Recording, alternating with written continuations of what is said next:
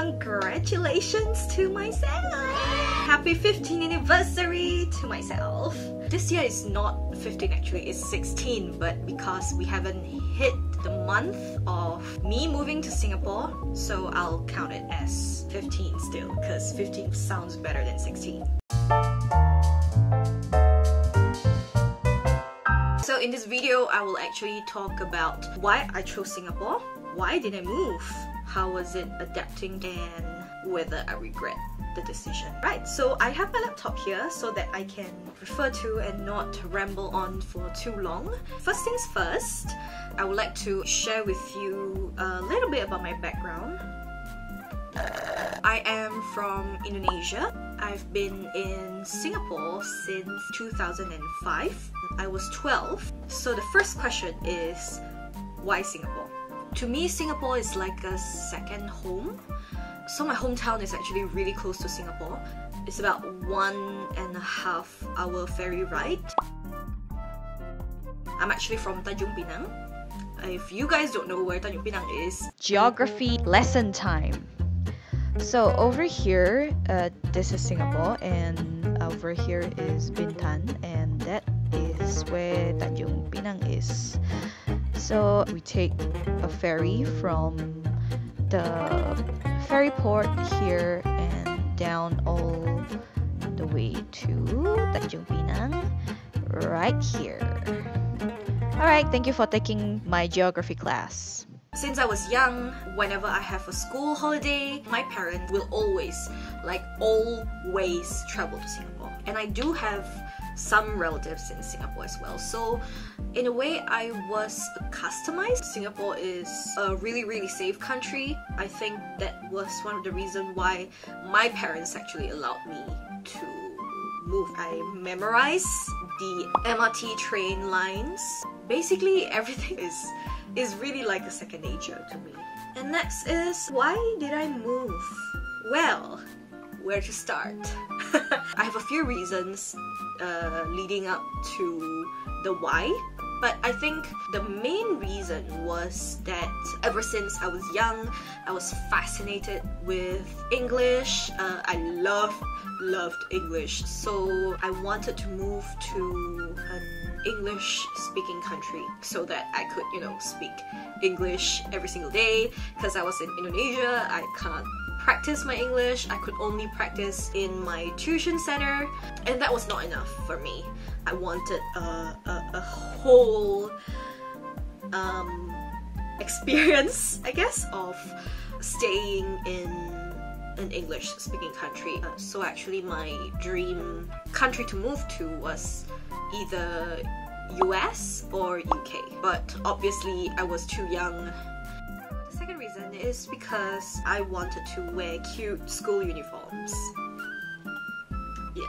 Since I was young, I was an avid reader of manga comics. In Japan, middle and high school students wear these really cute uniforms. We don't get that in Indonesia, at least where I live, because most of the school that runs in my hometown was like a government school. In primary school, you'll wear a white top with a red bottom.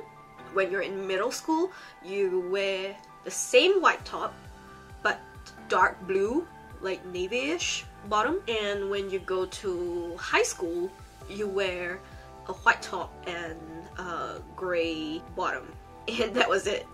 So it's the same throughout the nation, with the exclusion of private schools, of course. But at that point of time, private schools were rare in my hometown because my hometown was really small. So most of the schools there are government schools, and I really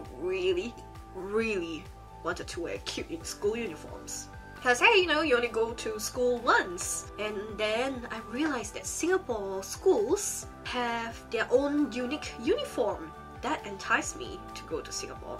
But ironically, when I moved to Singapore, my uniform was white and navy blue.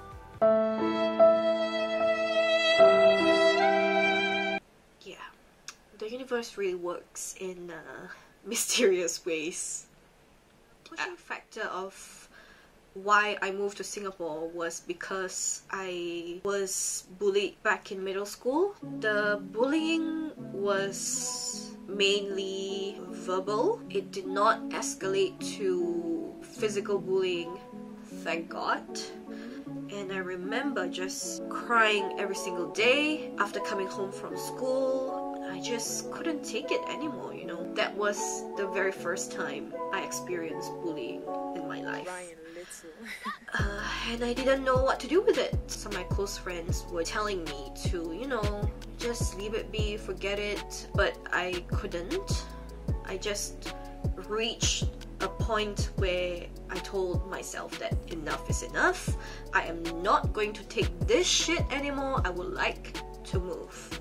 I could have moved to a different school, but because my hometown was really small, I would still run into them, and I know that they would know other friends as well from different schools. So I just really want to get out of their life, basically.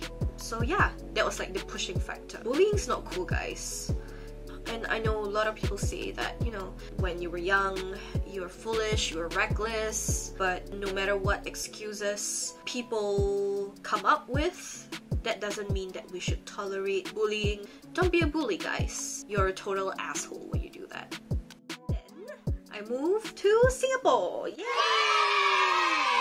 In 2005. Adapting actually wasn't that hard, mainly because, you know, as I said earlier on, I've always been visiting countless of times, and yes, I was privileged to be able to move to Singapore when I said I want to. So yes, I was very privileged. I didn't have any trouble at all communicating with Singlish because Singlish language structure was somewhat familiar to what I have been speaking back in Tanjung Pinang, except that of course it was not Singlish. It was like a mixture of Indonesian, Teochew, Mandarin, and not very much English. It just kind of comes naturally to me. So adapting really wasn't hard.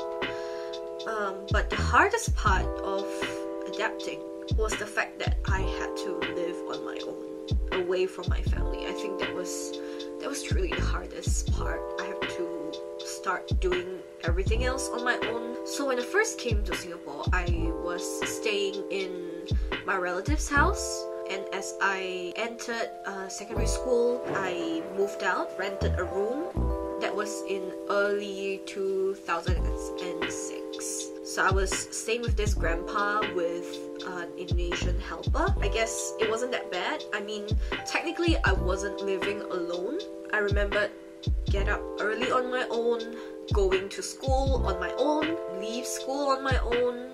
I have to manage my life on my own and money. One day after I started school, I remembered at night just crying while doing my homework because it was really that lonely. But yeah, after you got used to that loneliness, you actually get addicted to it. So I learned how to be independent at a really young age, and I guess that is one of the advantage that I get from this. Last but not least, do I regret my decision of moving to Singapore? Absolutely not. It is actually one of the best decisions that I've ever made in my life. I've created many memories here. I've learned so much about living on my own. I learned to be resourceful, and I'm really thankful for the past 15 years that I have spent in Singapore. Okay, so if you've watched up till here, thank you so much. I really appreciate it. Hope to see you in my next video.